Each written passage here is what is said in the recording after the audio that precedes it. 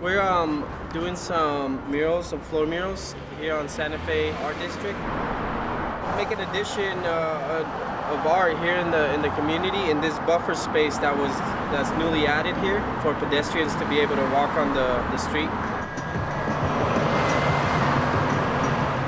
I've been painting pretty much drawing and doing art all my life. I'm 31 years old. I've been doing it professionally for 15 years now. My focus is mostly murals. I do large-scale murals.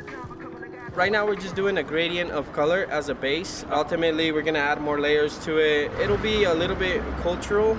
It'll have different tapestries of different cultures overlapping on each other.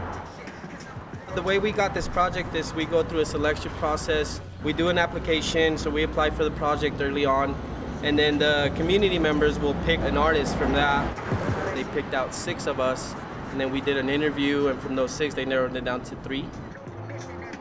Me and Alexia and Jennifer were picked, so we are the ones in charge of putting art here in the Santa Fe Art District.